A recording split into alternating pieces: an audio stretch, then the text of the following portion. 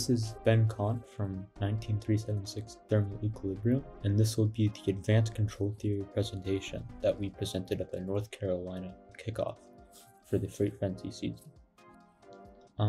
So jumping straight into feedback control. With feedback control, this allows us to calculate an appropriate motor command based on our reference state and our system's measured state.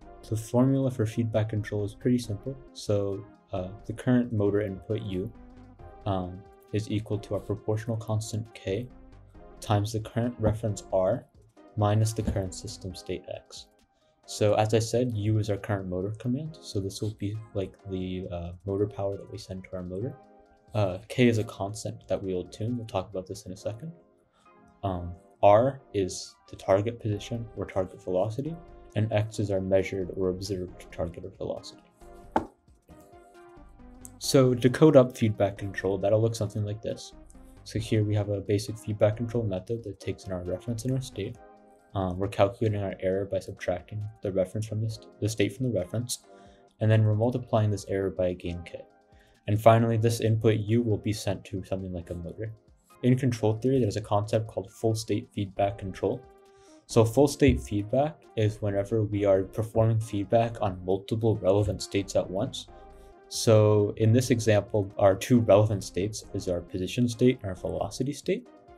And so this method is basically just an extension of the previous one, where we are combining the two feedback controllers, one for position, one for velocity. This is very similar to a proportional derivative controller if you've used the PID control method before, but this allows us to put in a direct velocity state instead of just using an estimated velocity to dampen our system. And I'll get to why this is important in just a second. But before we get to that, let's talk about feed-forward control. So feed-forward control is really powerful because it allows us to control a motor without having any idea of its current state. Feed-forward works by approximating the dynamics of our motor.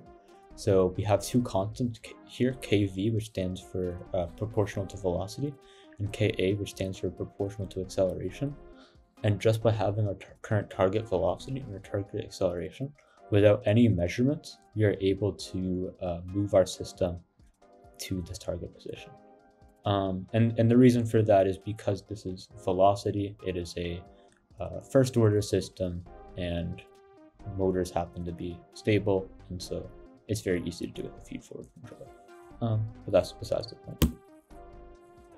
One thing we can do is we can combine full state feedback and feed-forward to create an incredibly robust controller.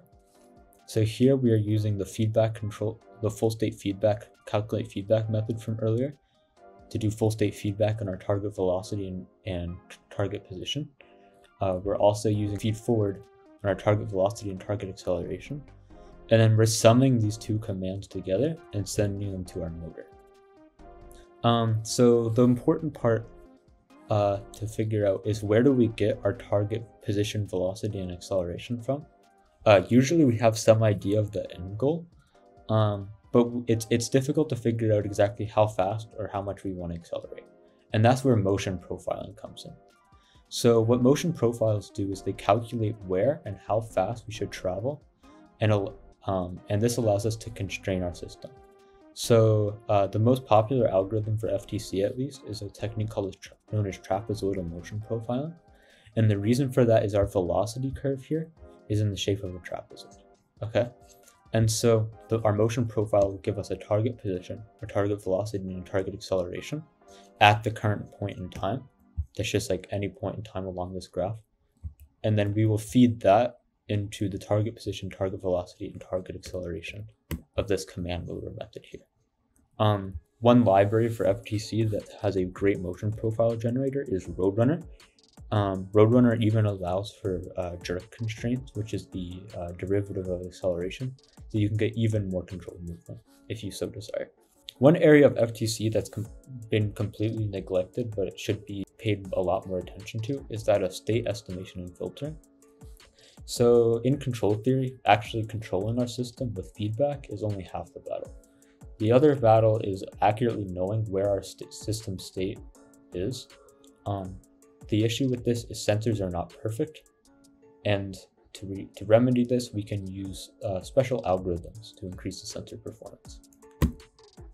So the first algorithm I propose is a low-pass filter. So this is a first-order discrete approximation of a low-pass filter, and this is designed to reduce noise of our measurements. So on the graph on the right, we have a simulated sensor with crazy amounts of noise. So the light blue is the measurement, the red line is what the true value should be, and then the purple is after the low-pass filter. So as you can see, while the low-pass filter did not remove every bit of error from the measurement, it definitely made the measurement a lot more usable, and that's what's important, and that's the goal of the low-pass filter. So with the low-pass filter, we tune this value A, which lives between 0 and 1. Low values of A will trust the most recent measurements more, and low values of A will provide more of a smoothing effect. The one thing you need to be aware is having a really high value of A will potentially impact your controller's performance to disturbance rejection. Another very powerful algorithm is that of a Luenberger observer. This can be used as a sensor fusion algorithm. And so here we have it set up to use two sensors, and with feedback, we can combine these two sensors to get a much better estimate of our system. So here, the current state estimate, so this could be something like a position, an acceleration, or velocity, is equal to our model's estimate, which is just, in this case, it's our first sensor. And then we're adding on feedback between our second sensor Z and our previous state estimate. And so high values of K will converge and trust the second sensor more, and low values of K will do the opposite. The challenge with this is tuning this value of K, and that's where the Kalman filter comes in. So the Kalman filter is an optimal state estimation algorithm. It uses the same update process as the Luenberger observer and is even often called an optimal Luenberger observer. This uses an equation known as the discrete time algebraic Riccati equation, also known as the DARE, to solve for that gain K. As the controls engineer, it is our job to choose two values of Q and R. These values of Q and R tell us how much we trust our, in this case, sensor 1 and sensor 2. And based on that, it will iteratively approach an optimal value of K. With a Kalman filter or Luenberger observer, you don't necessarily have to use the second sensor. You can just use a model in the form of a state space model, and then a sensor to then correct the model as Z. That is the traditional way to do it. Here you can see an example where we have the long robotics analog gyro and dead wheel odometry fused together to produce an optimal measurement of our angle. And so what this does is this helps eliminate some of the noise from the analog gyro, but also it helps correct some of the drift of the dead wheel odometry. So we get a really powerful and robust angle measurement from the Kalman filter. And that's where the power of this comes from. If you'd like to learn more about control theory in the context of FTC, we've created a website called Control Alt FTC. That's www.controlaltftc.com. Our guide is to be the most comprehensive control theory guide available for First Tech Challenge.